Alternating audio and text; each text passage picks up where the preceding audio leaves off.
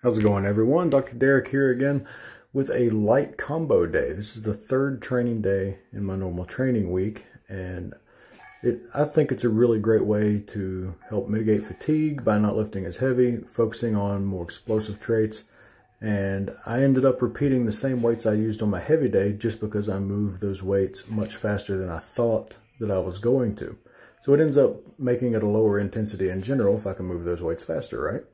So using 315 on squats here, I was still clearing my minimum velocity that I aimed for, which was 0.6 meters per second, which you saw in the first picture there.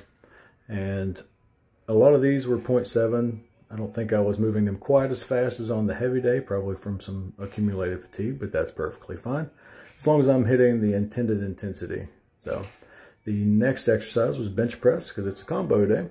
Doing lower and upper, just with reduced intensities or reduced percentages by around 15% or so.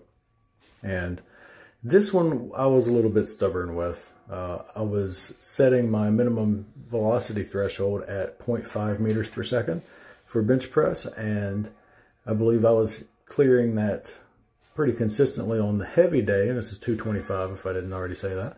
And this day I was just barely not making it on some of these reps. So I'd hear that little buzzer go off and think, oh, just push harder, you'll get it. And then I'd miss it again, but it was only by 1/100th of a meter per second. So one of those deals where I really thought that I was right in the right spot. I think the lowest one I had was 0.47 meters per second. Aiming for 0.5, not too big a deal. I'm not going to get too overtrained from that. But it definitely kept me pushing 100% on every single rep because I knew I had to give every bit of effort that I had.